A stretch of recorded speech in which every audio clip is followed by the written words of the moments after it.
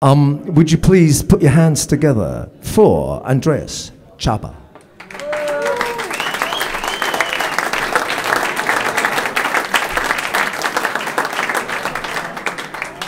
So, this one is called Devil's Road.